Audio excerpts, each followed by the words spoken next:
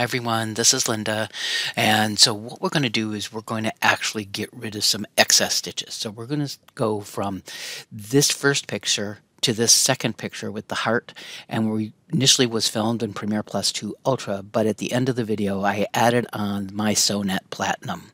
So we're going to use the modify module to do this, and let's get started. So let's see if this is what you're trying to do. This is a design I pulled out of samples just so that you could see how to do it. I'm going to go and I'm going to copy it, and it's going to put it in my clipboard down here. And then I'm going to pull up the modify module rather than the modify tab.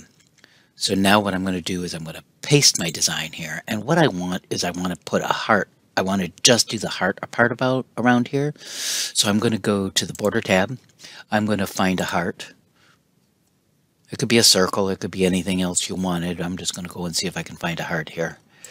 I know there's one in here, it's just a matter of finding it. So there it is. I'm going to say border shape.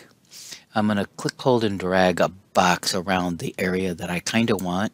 And then I can actually mess with these a little bit. So I'm going to slide that in a little bit, maybe slide this one out just a little bit, and maybe up.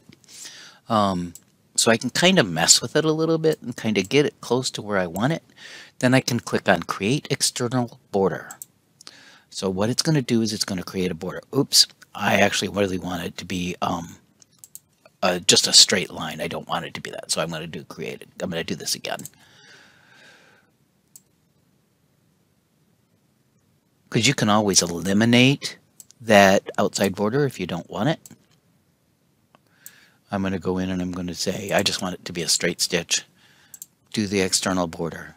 Now I'm going to go home, and you notice up here in this film strip here, I'm going to actually click on this one, and I'm going to say, select all visible, and I'm going to delete it. It gets rid of everything. Now I want to make sure I copy all of this over to my main part of the software.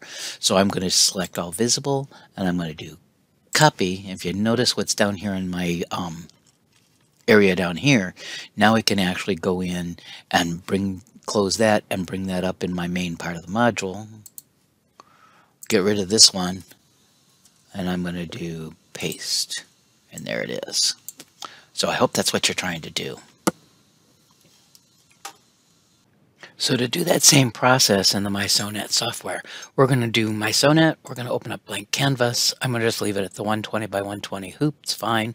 And I'm going to actually then go and I'm going to find that design. So I'm going to insert, and it's into MySewnet samples, plugins, Stitch under landscapes is the one I'm going to use, which is the sailboat. I'm going to open that, and I actually only want this area here, and I'm going to use that heart again, but I'm going to come over here to the film strip, right mouse click, edit in Stitch Editor, and it's going to take it a few seconds. And there it is. So what I want to do is create that heart. So I'm going to go, just like I did on the Premier+2, I'm going to go to the border, I'm a border shape, and I'm going to go find that heart.